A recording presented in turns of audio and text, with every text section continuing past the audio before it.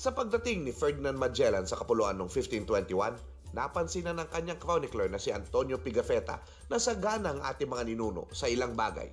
Dalawa dito ay mga bangkang balangay at mga ginto. Ito ang description niya sa mga taga-Mazawa. Binutasan ng kanilang mga tainga at puno ng ginto. Sa islang iyon ay maraming ginto. Sa talari ni Pigafetta, isinilarawan niya ang rahan ng lupain ng Butuan, Calagan. Mga piraso ng ginto, sinlaki ng mga walnut at itlog ang matatagpuan sa pamamagitan ng pagsasala ng lupa sa isla ng naturang hari na dinala sa mga bangko namin. Yari sa ginto ang lahat ng plato ng naturang hari at ilang bahagi ng kanyang bahay tulad ng sinabi sa amin ng mismong haring iyon. May dalawang malalaki at gintong hikaw siya. Nakasabit ang isang punyal sa kanyang tagiliran. May kahabaan at gawa lahat sa ginto ang hawakan at gawa sa inukit na kahoy ang sisidlan. Mayroon siyang 3 tuldok ng ginto sa bawat ipin at tila tinali ng ginto ang lahat ng kanyang ngipin. Kapwa ang bangka at ginto ay may kaugnayan sa ating paniniwalang espiritual. Ang bangka ang nagdala sa kaluluwa sa kabilang buhay tulad ng makikita sa manunggul jar, habang ginto naman ang proteksyon ng katawan o anting-anting upang hindi ito mapasok ng masamang kaluluwa at mapanatili ang mabuting kalooban. Kaya inilalagay ito sa pinaniniwalaang mga lagusan ng kaluluwa ng tao, sa dulo ng mga daliri sa mga kamay at mga paa at sa mga butas ng ating mukha. Takot di umano ang mga masasamang espiritu sa liwanag ng ginto. Kaugnay din dito ang paggamit ng maskarang yari sa ginto para sa mga yumao. Bakit yung maliit na estatwa ni Tara ay ginto? Kompletong ginto. Sa palagay mo? Isa yun. Bahagi siya ng kalangitan, no? At siyempre, kaugnay ng araw. Pero at the same time, kahit sa Middle East, importante yung gold. Yung mga pinuno ay may mga suot na ginintuan na damit. Pero it's true na ang Pilipinas ay talagang teritoryo ng ginto. Marami tayong mga panday sa ginto. Hindi lamang simbolo ang ginto ng yaman ng ating bayan at kultura na naabutan ni Magellan 500 taon na ang nakalilipas, kundi paalala sa atin na may pagpapahalaga ang mga sinaunang Pilipino sa mabuting kalooban.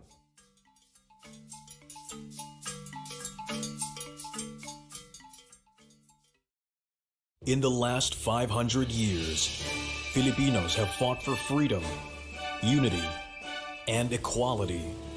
We have made our mark in many fields, from science and medicine to culture and the arts. We are beacons of creativity, resourcefulness, resiliency, and compassion. In 2021, the Filipino people will join the world in commemorating one of the greatest achievements of mankind, the first circumnavigation of the world. We celebrate this historic achievement by bannering an important message. Over adversity and struggles, we shall triumph, putting humanity first, always.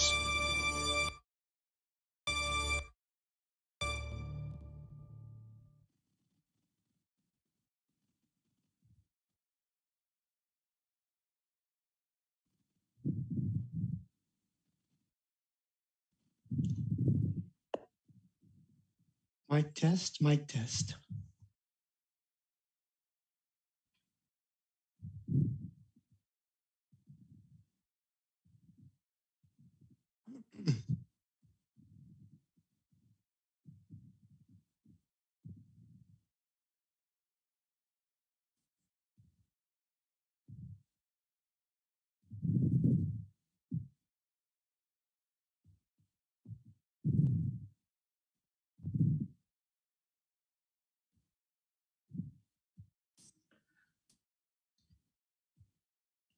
Magandang umaga, hapon at gabi. Good morning, good afternoon, and good evening to our viewers from all over the world. Happy World Indigenous Peoples Month to our IP brothers and sisters. Welcome to the first installment of Tracing Our Roots, a webinar series on Filipino pre-colonial ancestors brought to you by the Department of Foreign Affairs, Office of Public and Cultural Diplomacy, in partnership with the National Quincentennial Commission. It is very timely that we are having this lecture series because not only are we honoring our IP brothers and sisters this month, but we are also observing 2021 as the year of Filipino pre-colonial ancestors. Through this webinar series, we will not only take a step back into the past, but we will also discover insights on our history that are unknown to most of us. We are fortunate to have esteemed academics in the area of Philippine history and prehistory to join us in this webinar series. For 5 consecutive weeks, we shall hear different narratives from diverse perspectives and learn more of the unexplored side of pre-colonial history. Before we begin, we would like to inform everyone that we highly encourage you to share your thoughts and ask questions to our speaker through the comments section. Our technical team will collate them to be asked during the question and answer session after the presentation. Our speaker today is an assistant professorial lecturer at the De La Salle University, Manila, Department of History, and a senior lecturer at the University of the Philippines, Diliman, Department of Broadcast Communication. He holds a bachelor's degree and a master's degree in history and is a candidate for a doctorate degree in anthropology at UP Diliman. A very active historian, scholar, and academic, he is the co-author of several books on Andres Bonifacio, one of our country's national heroes, and also a familiar face and voice on our screens, as he is often invited to speak on his area of expertise through lectures, webinars, social media, and on television's It's Xiao Time. He is also a columnist for the Manila Times and Abante. Here to share important information about our predecessors in his talk, Our Ancestors in Us, please welcome Mr. Michael Charleston Chua, or more commonly known as Mr. Xiao Chua.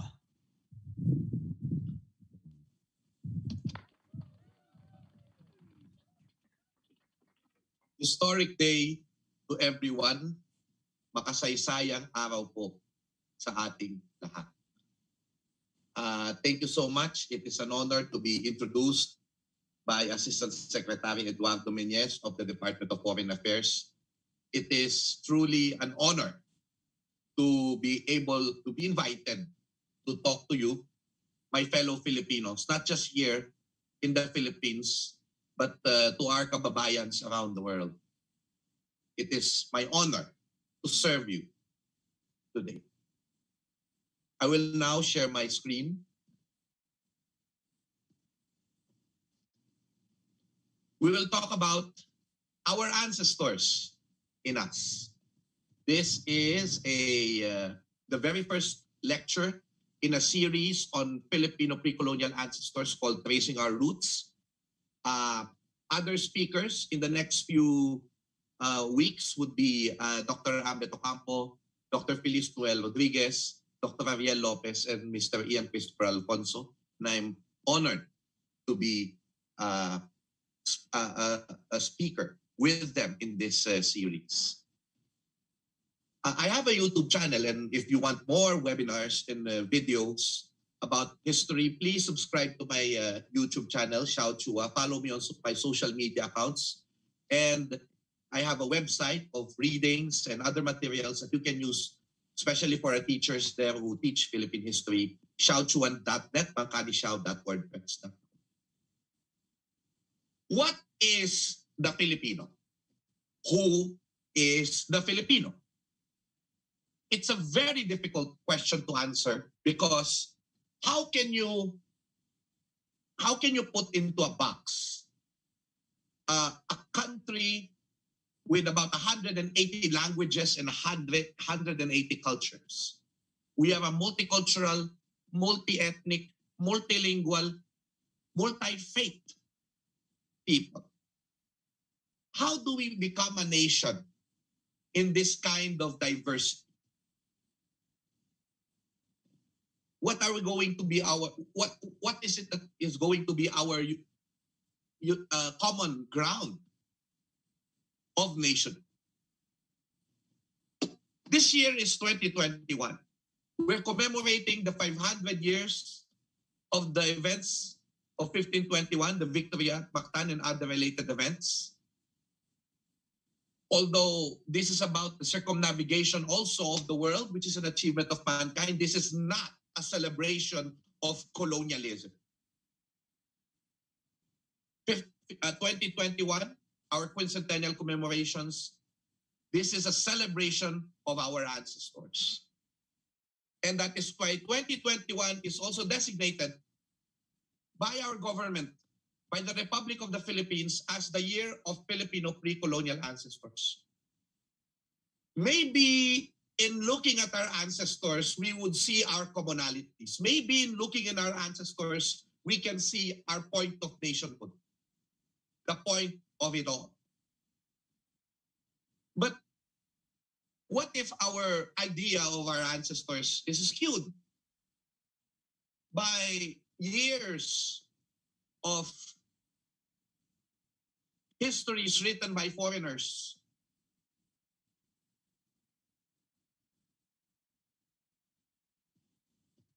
Where they talked about Filipinos as backward, primitive. They said that we had no elaborate political organization.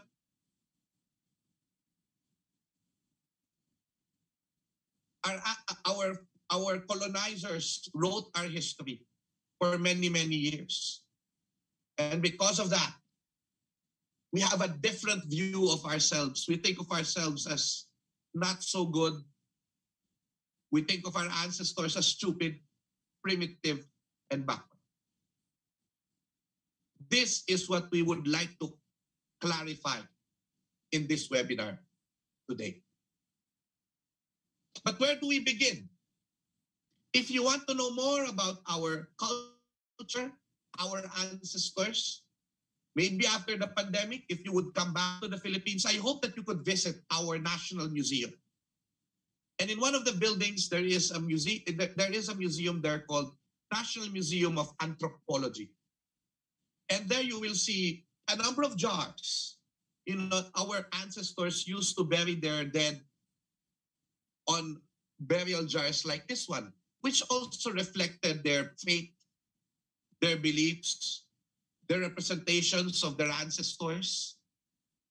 And one of the jars that could be found in the National Museum is a jar called Manunggul jar. It is called as such because it was found in Manunggul Cave in Rizal, Palawan, along with other archaeological treasures, including the Tabon Cave woman.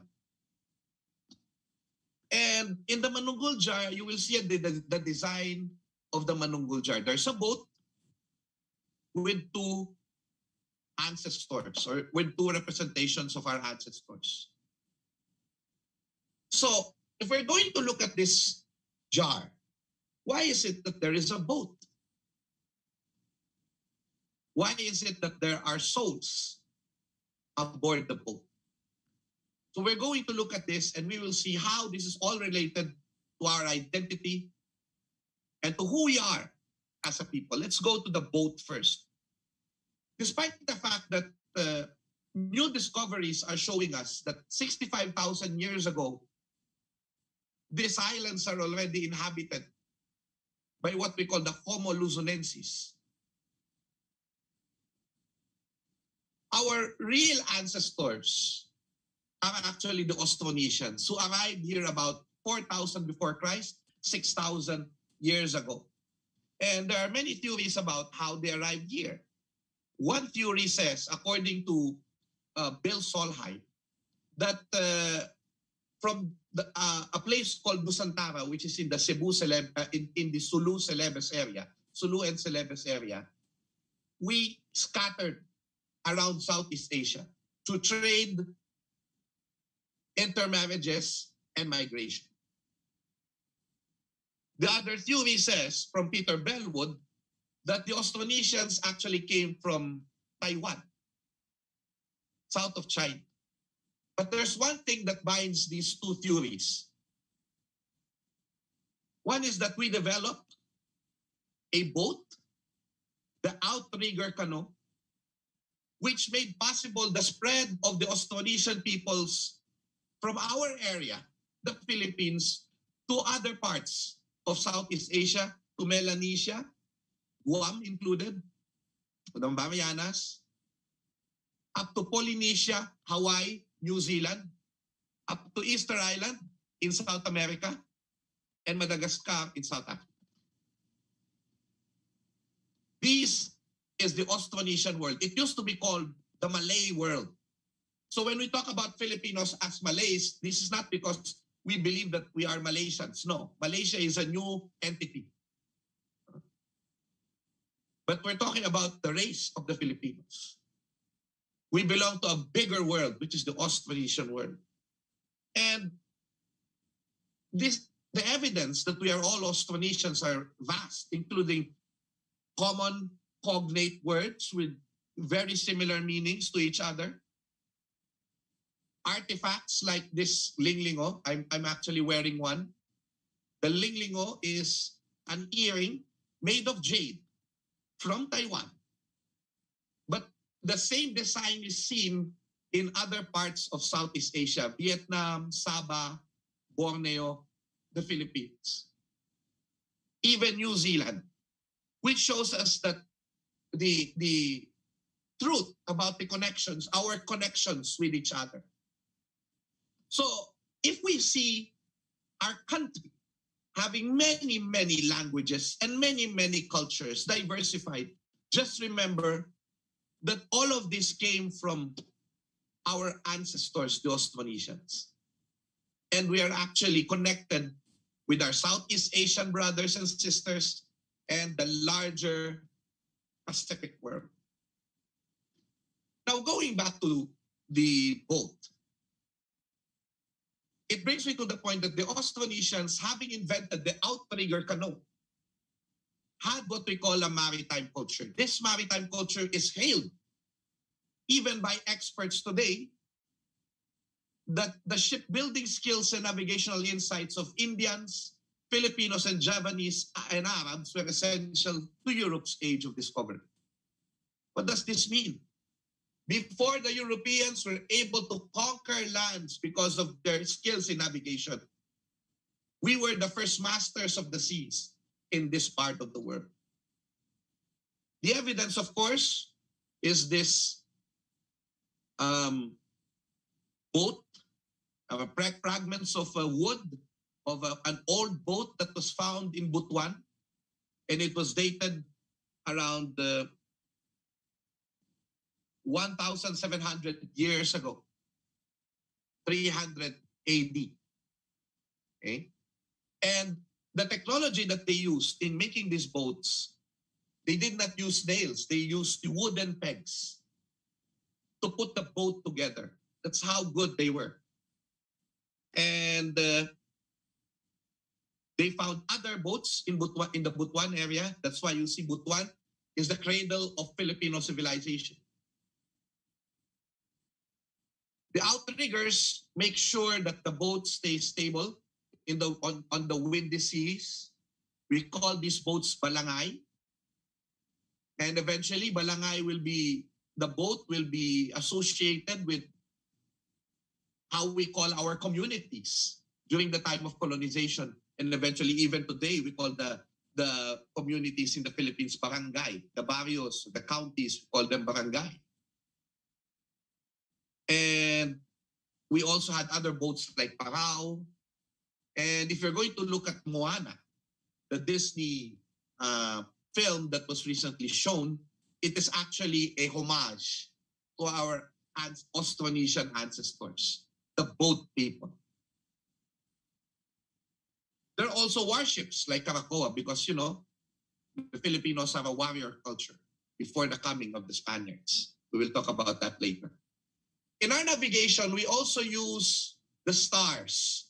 We also use the heavens. We read them even before constellation was introduced to us by the Europeans. We had our own constellation. We see our culture on the stars. When Dante Ambrosio, the ethno-astronomer, the late ethno-astronomer and historian, said that when we look into the mountain, so we look up to the star, when we look up to the heavens, we just do not see stars. We also see our culture, we also see our faith, we also see our lifestyle. And so this balatic, for example, this is a trap for the wild boar, is actually our name for the Orion or Orion's belt constellation. So the stars are guiding us and we have our references based on our culture. Also, this fish trap called the bubu is also what we call Big Dipper. We also had our North Star. We know that the North Star doesn't move and it will always be our guide. And so because of this elaborate maritime culture, you see that we were able to build communities and connections of different communities around the islands and even in the larger Southeast Asian area. This copper plate that was found in Lumban River in Laguna, it is called the Laguna Copper Plate inscription, tells us of the connections and diplomacy that was happening around 900 AD. 900 AD to the kingdoms of Tondo, Ulilan Kasumuran, or the mountainous areas of Laguna. Ulilan is actually the lake. Binuangan, which is Paracale, the gold mines of Paracale in Bicol. Dewata, which is most likely Butuan. And Medang, which is in present-day Indonesia. So this ancient document tells us that the maritime culture was able to connect us and that our islands, the archipelago, we were not separated because we were islands. It's actually easier at that time. We had no roads. It's the Spaniards who introduced the road systems. But it was easier for us to travel by the sea. And that's why eventually we were in this area was called Tagalog because the people here came from the Alog, the river delta and the seashore. Alog is the river delta and the seashore, according to historian Lars Raymond Dubaldo. That's why the Tagalogs, these are the Tagalogs from an old document from 1593 called the Baxter Codex. And remember that our ancestors had the polity. We had organized governments. We had alliances that were able to be built through the Sandugo or the blood compact of the Datus. These, the picture of this picture shows the sultans of Mindanao in the 20th century, early 20th century. These are the heirs of our ancestors and their kind of government. And because of that, we were able to become part of the Southeast Asian trade route to China. And that is why you're going to see that why are our ancestors, why did they welcome, why they were welcoming, why are we hospitable? It is because even before the coming of the Spaniards, we are very much attuned or we are very much welcoming already to our visitors because they are our trading partners.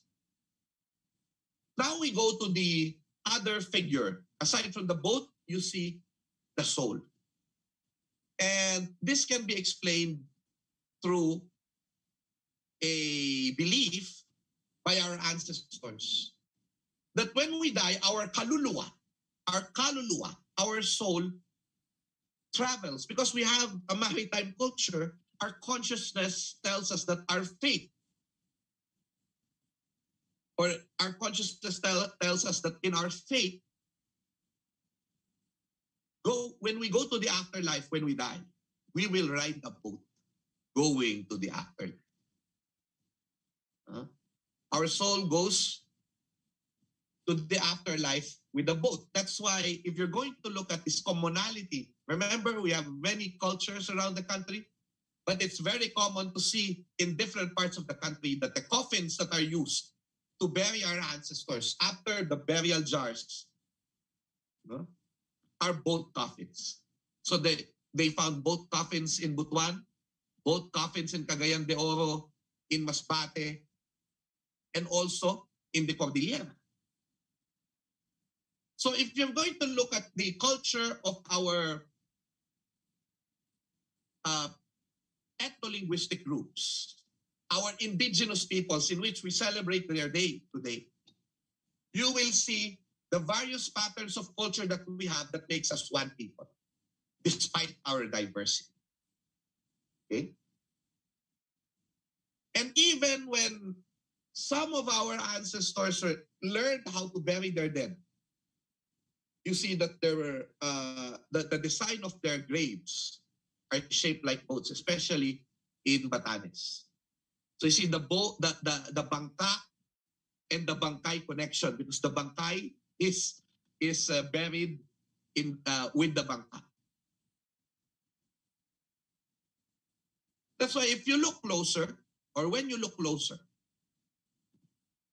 you will realize that in the Manunggul jar, there are actually not one, not two souls, but actually three souls. Why?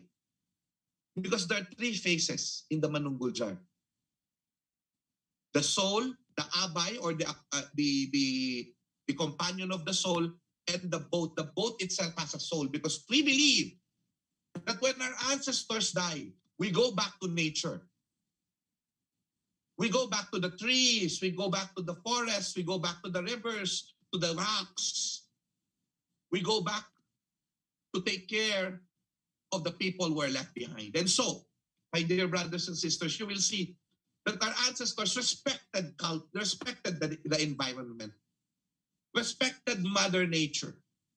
When they have to build a house and have to cut trees, they have to have a ritual to ask permission from Mother Nature for the cutting of the trees, and it has to be done in with a good purpose. And so you see there that early Filipinos are makakalikas. All right? And so now we elaborate. What is the belief in the kaluluwa? It's actually, although, by the way, before that, if you're going to see the design in the Manunggul jar, you see the boat, and then there's a soul riding a boat. See? When I visited a Muslim graveyard in Zamboanga del Sur, Zamboanga del Sur, Zamboanga City, Zamboanga City. I saw these, what we call sunduks, or grave markers. This is where you see that you have, that kind of representation in Palawan through the Manunggul jar. You also see this also in Zamboanga and in Sulu as well. You see both coffins or both graves with the representation of a person riding. Okay? So there are also artifacts from our in Paris, from the Musée de Quai Branly, the sunds, or the person riding a boat, the representation of our soul going to the afterlife, even in Muslim Philippines. So this is where you see that despite the fact that the Mindanao was Islamized, or parts of Mindanao were Islamized, you can still see our Austronesian roots there.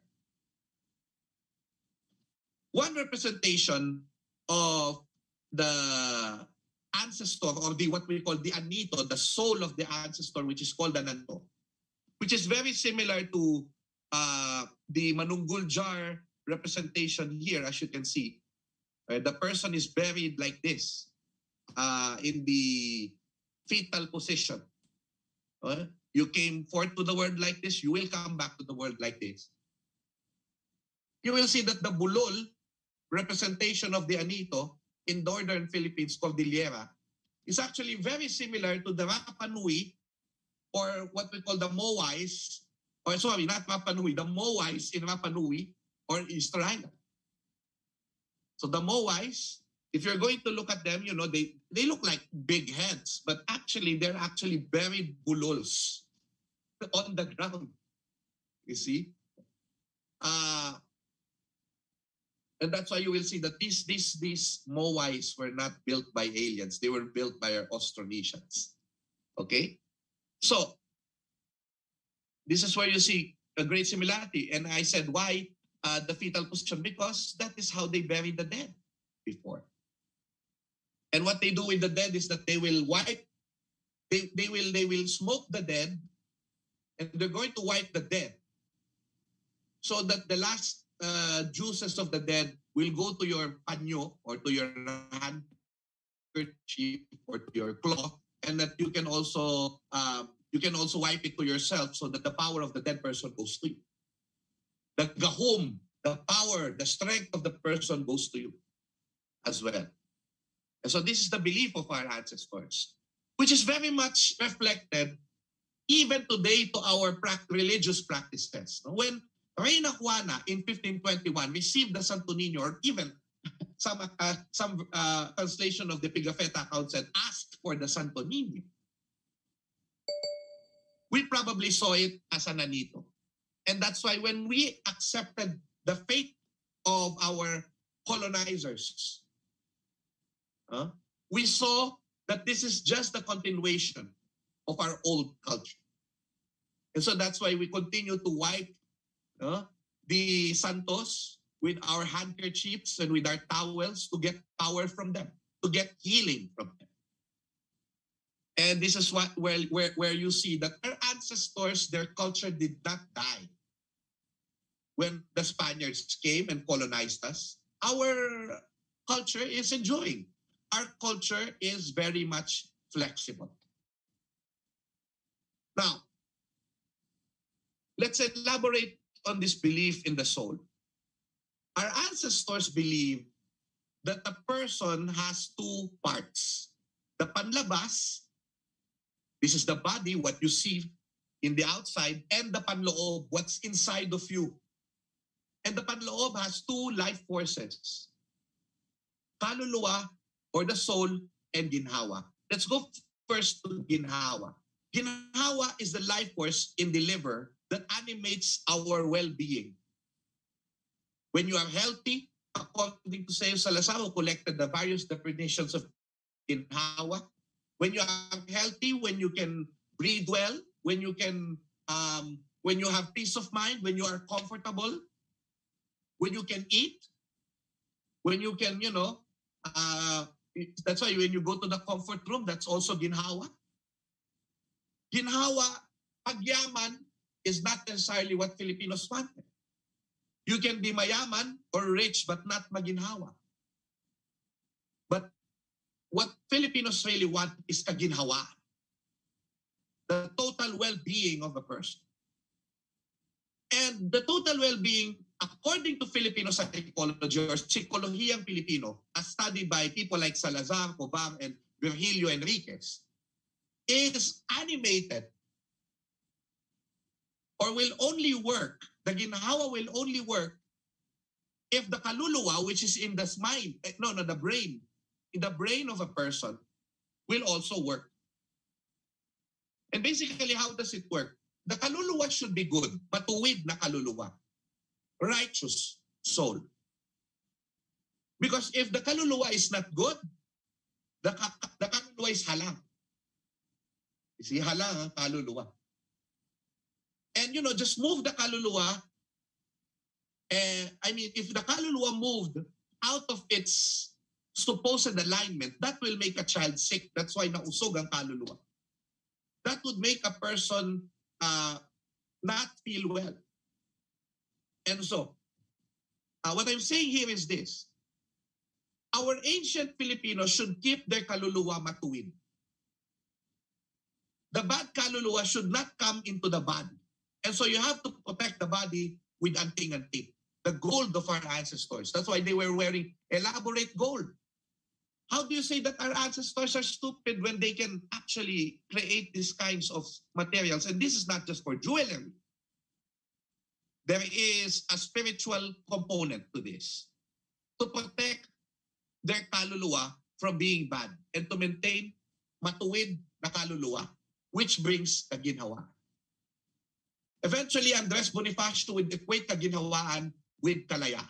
Not just political freedoms, but kaginhawaan. So there is no kalayaan or freedom, real freedom, if there is no well-being or kaginhawaan. And there is no kaginhawaan without mabuting kaluluwa.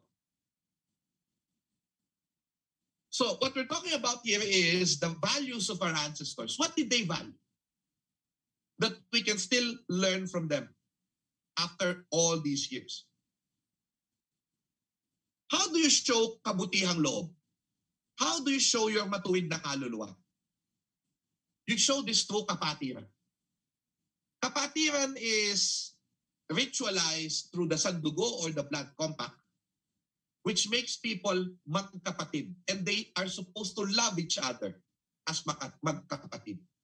Datus have sandugo so that they can unite the various communities into the bayan. And so, if you're going to look at it, the basis of the formation of the bayan is kapatiran, sandugo. You are one blood, you're magkapatid, you're brothers and sisters, and you're ought to love each other like that. So, love and kapatiran is the basis of the formation of the community. And Andres Bonifacio thought about that. And it became the basis of founding the Katipunan and eventually the founding of the Haring Bayan, which is the concept of the nation.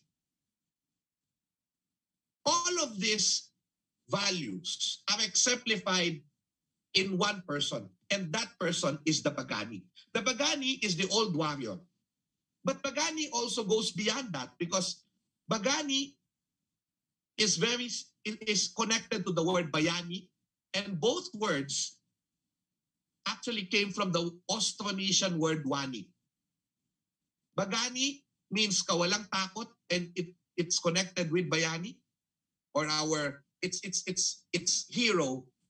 It's our concept of heroism in the Philippines. But this concept, Bagani and Bayani, came from the word Wani. And Wani is a Javanese from Indonesia. Javanese word which means helping someone based on your capacity and your talents. And through these talents, you're also fixing pagsasaayos the community. This is a very good concept.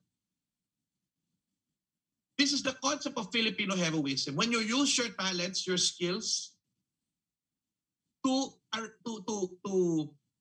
help the community, to fix the problems of the community. Wani means pagtulong at malasakit. To help and to care for someone, especially when they are in need. Now, in Manobo, Bahani, which is their warrior, their Bagani, is the genteel and harsh knight of the village, according to E. Arsenio Manuel, whose job is to right wrongs or perform revenge on account of another party after the performance of a ritual act. He may perform his duties either alone or with select companions under his command and responsibility. He does not serve, however, under any particular official nor villager. His services are available to any citizen, lowly or high, poor or rich, bloodkin or not. He cannot refuse to perform his office if approached.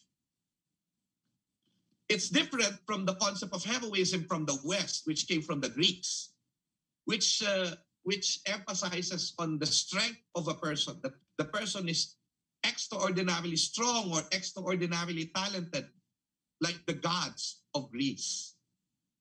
There's a certain individualism in the Western concept of heroism, that the hero has a persona. But the Bayani in the Philippines focuses on the welfare of his group or her group. And He is with the people, not above the people, not apart from the people, but with the people. So basically, if you're going to look at it, in simple terms, according to the studies of Xiao Salazar, in the whole country is someone who helps the community without expecting anything in return. He might be paid for services like, all our workers should be, but he doesn't get rich in that. The Bagani or the Bayani is being, shall we say, Wanggun. She's the very last tattoo artist to put tattoos on real warriors of the Kalinga in northern Philippines. And why is she putting tattoos on the warriors? Because every time a warrior is able to gain victory and is able to kill justly the enemies of his people, then he gets a patek or a tattoo. Patek in different parts of the country, this is what it is called. That's why a skilled warrior with many batek is called batikan. And today, we call a person who is skilled as batikan. This is what our ancestors have shown. Lapu-Lapu is our representative. Lapu-Lapu is the leader of the people of the island of Mactan, who was able to vanquish Magellan when he was already meddling in the political affairs of the people in the island of Cebu. He used his skill, or the people of Mactan, together with Lapu-Lapu, used their skills, their being batikan, and become victorious against foreign intervention.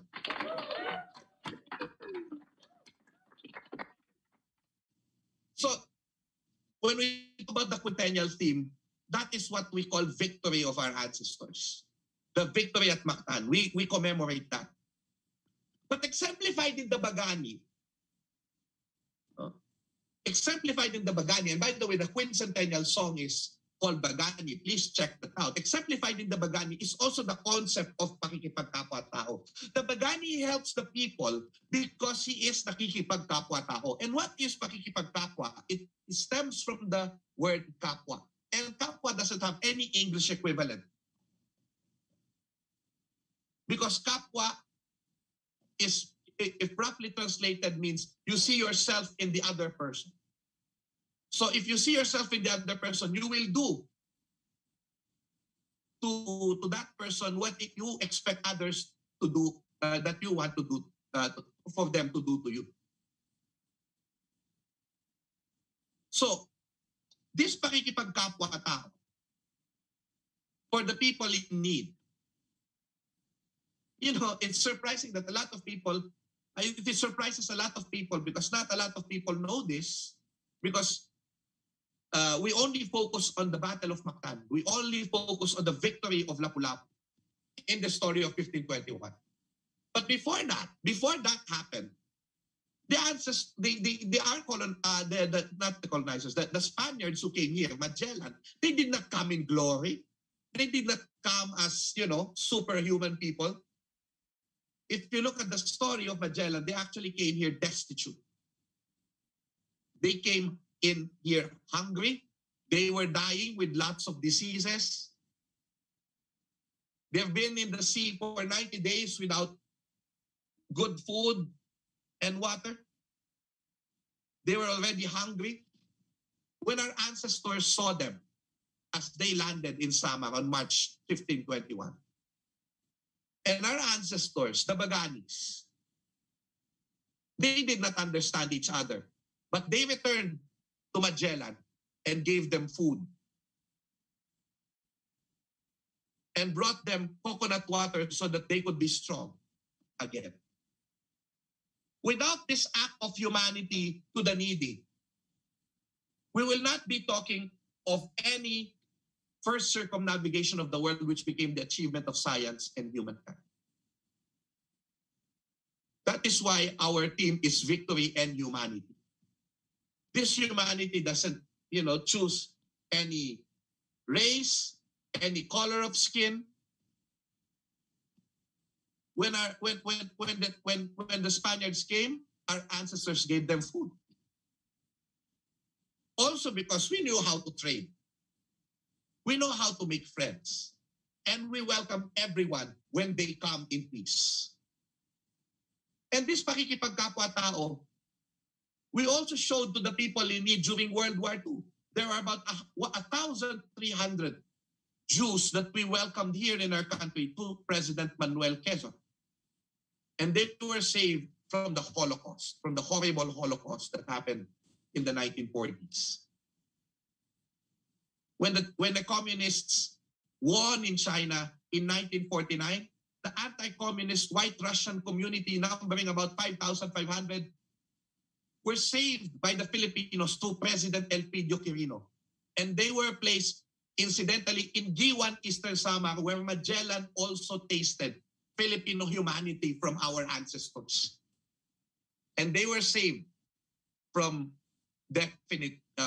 from real danger because of that. And also the boat people from Vietnam.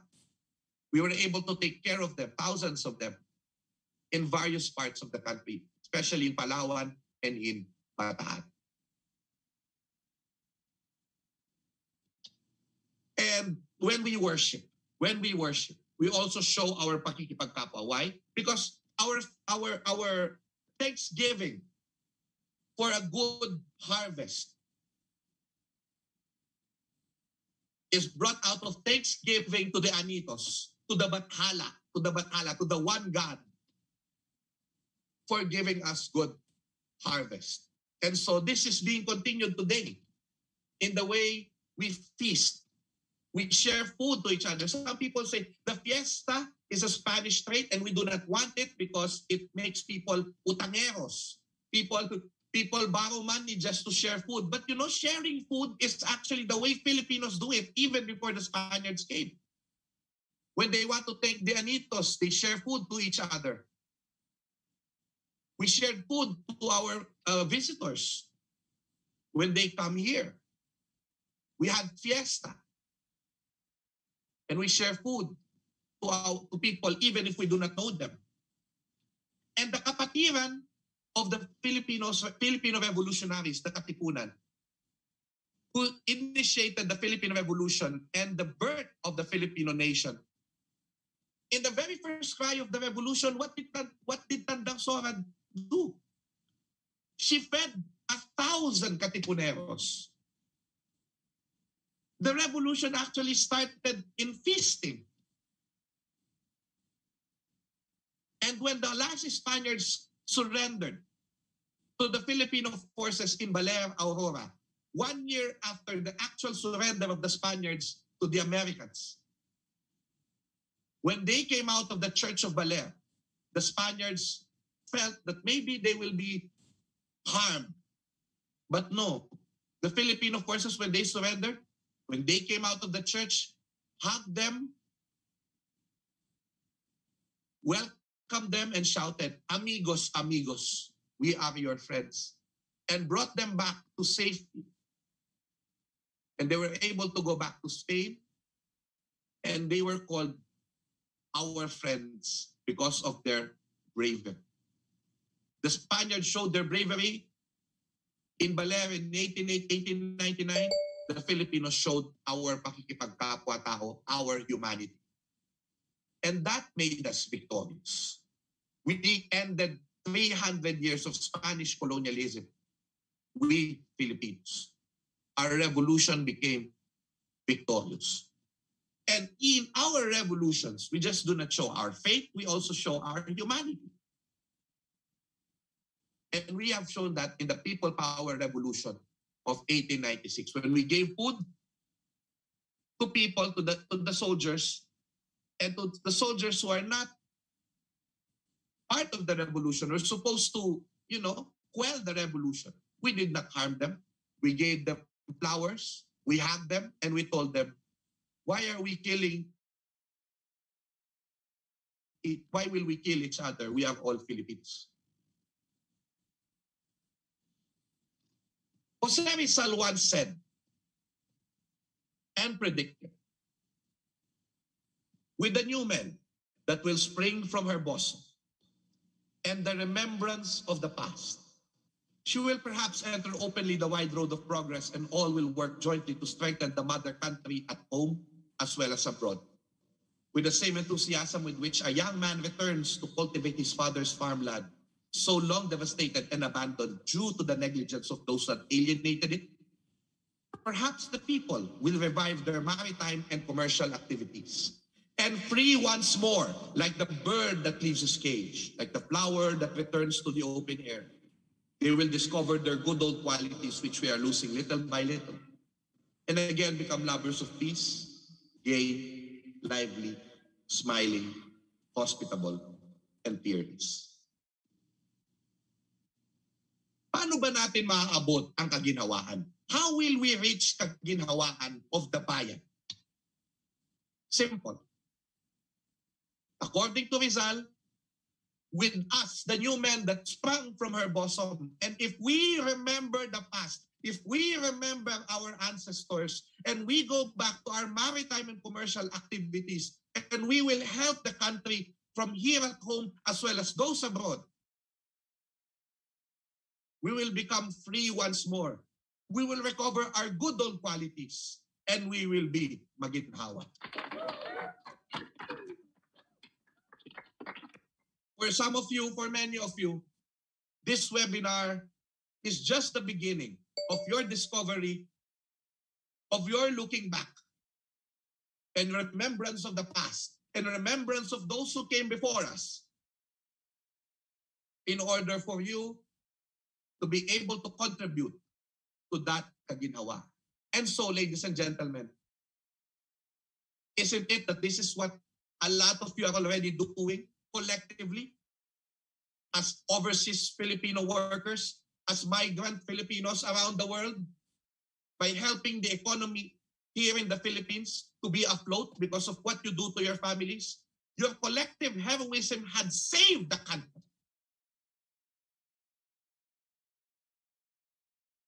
And this is what a lot of us continue to do with the community pantries, which just became famous because of the pandemic, but has been done all around the country for many, many years, where people help each other in times of need, calamities, and all of that.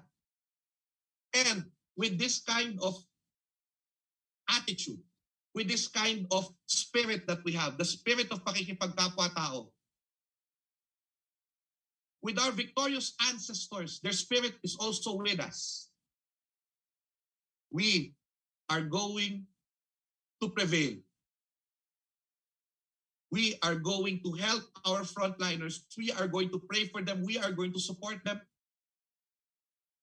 And all of us will be able to do our part and our share.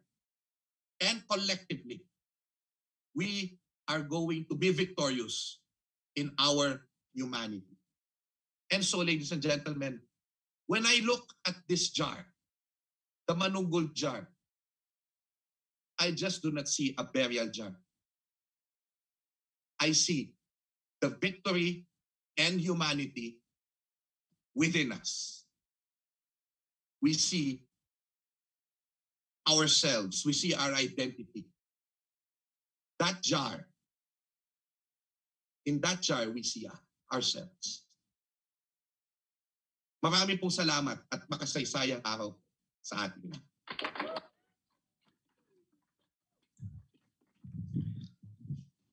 Maraming salamat. Thank you very much, Professor Chua, for that wonderful and inspiring discussion of our pre-colonial ancestors' culture, and of course, tracing all these admirable traits from them to where we are today. So now we will proceed to the question and answer portion of the program. We are happy to have received some questions from the audience. And you can still do that by typing in the comments box And let me begin with a number of them. We have a question here from Ms. Rona Aves. Can you elaborate on how our ancestors built connections with other nationalities? How did they view them and interact with these other nationalities?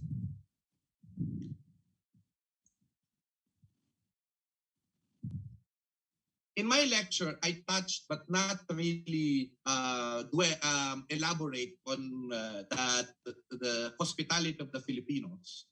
And it is because they are actually very much adept with trade. They've been trading with our neighbors in Southeast Asia for a thousand years already.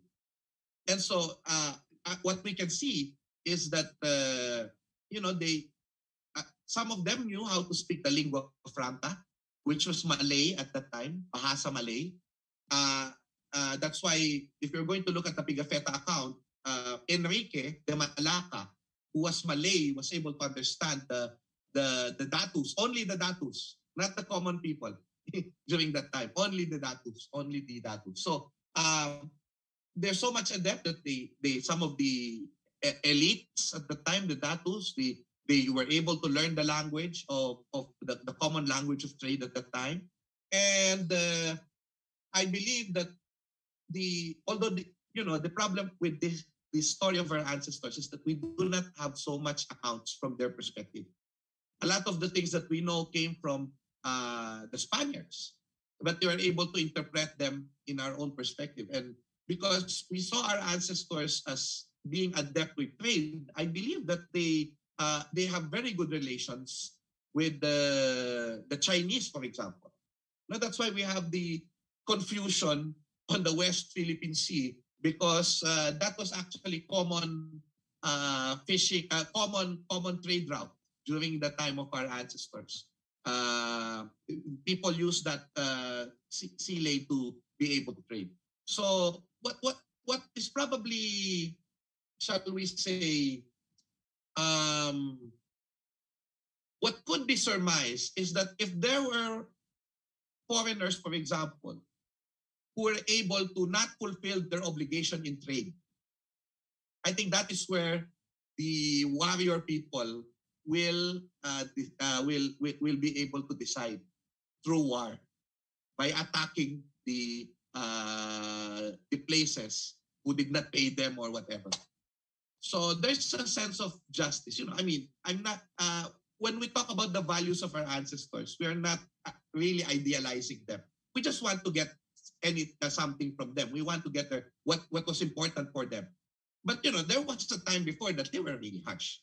I mean, if you cross us, that is the message of victory and humanity. You see, we Filipinos, we will be humane with you. We will be humane with you if you come in peace. Well, but if you cross us, if you meddle with our affairs, then we are going to fight. And even if it is difficult, it would be difficult, we are still going to fight. So the Victory and Humanity theme of the quincentennial commemoration, I believe, is actually very appropriate in telling our history. Thank you. Thank you very much for clarifying that. We have another question from Lionel Casimiro. And the question is, what do you think are the 4 most important values that we inherited from our ancestors? I think you touched on this in your lecture. But just to emphasize, and by the way, values in a sense of the Western sense of values, sometimes it's really Judeo-Christian. It's biased against Judeo-Christian values. That's why I think I did not want to call them values. I want to call them the kalooban ng bayan. This is the spirit of our people. So my take would be, if you're going to look at the lecture, the spirit of our people, as imbibed also by the Katipunan, is kaginhawaan, mabuting kalooban or goodness, kapatiran or brotherhood and sisterhood. And this is all based upon love.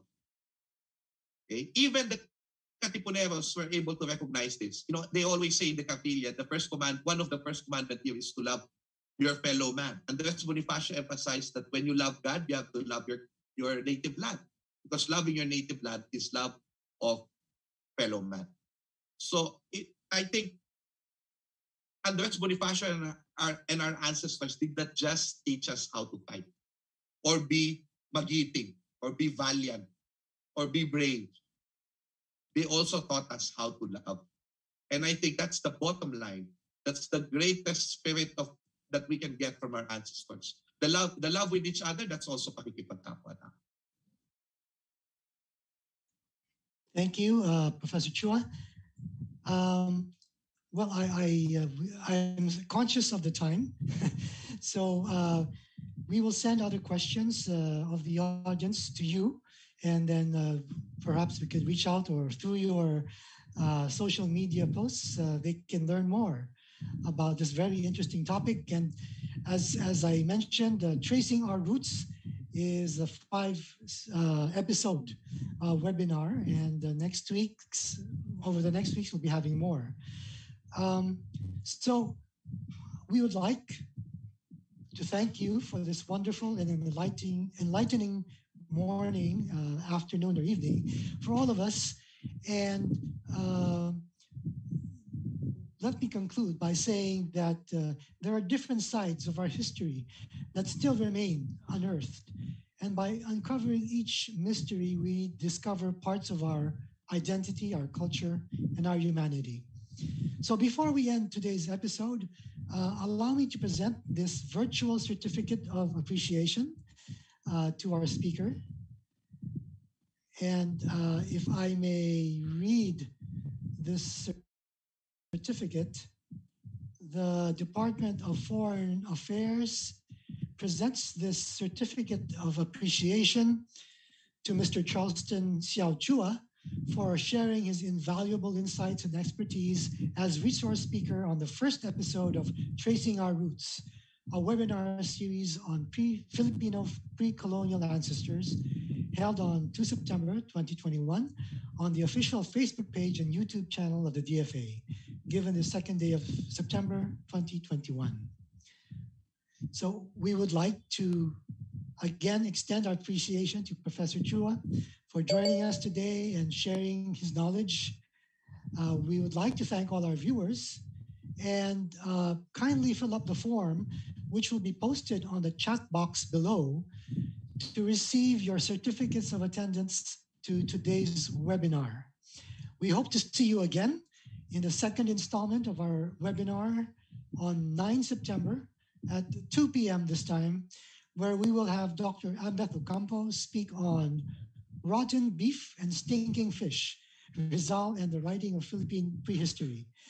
So I'm sure that given today's inaugural, very interesting, connected lecture, we will continue to enthrall the audiences over the next few episodes.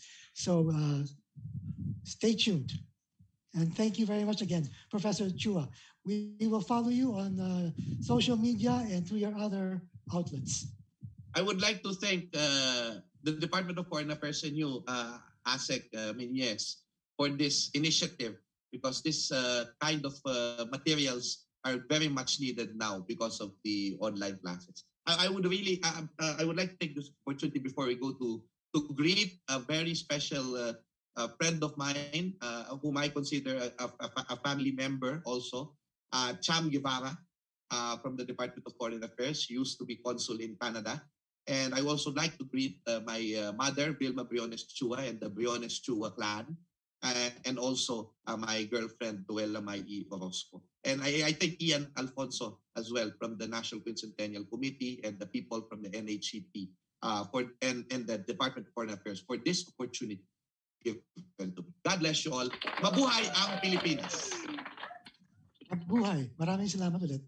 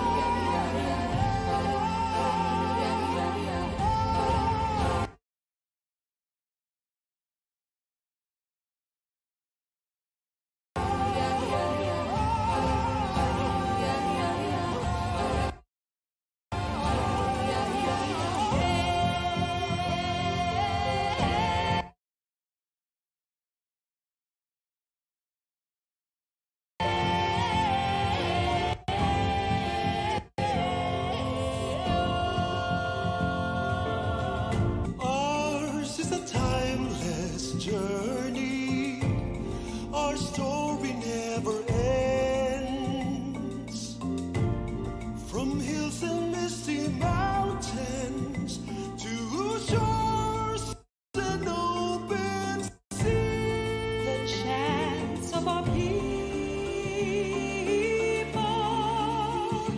their tales and what they teach, we take with us. These live in us, however far we reach. We will not be forgotten. We will not lose our voice.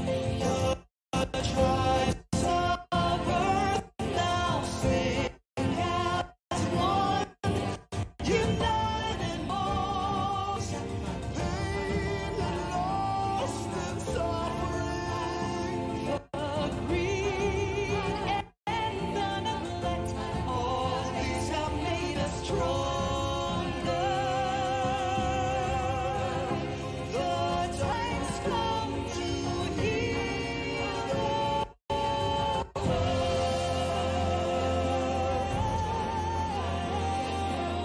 Needs to find its strength.